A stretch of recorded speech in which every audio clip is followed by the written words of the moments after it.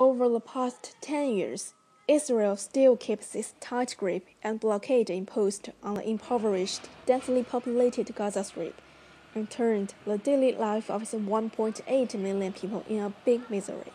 Palestinian analysts believe the Gaza Strip has been witnessing unsteady periods and big changes serving Israel's interests rather than the Palestinians.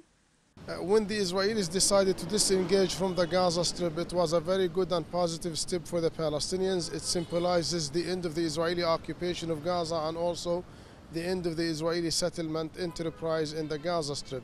But unfortunately, 10 years after the Israeli disengagement, Gaza is full of misery and frustration as a result of the Israeli blockade and sanction of Gaza, which resulted in higher levels of poverty and unemployment, and also 3 wars in less than 6 years, which left a lot of death and a lot of destruction.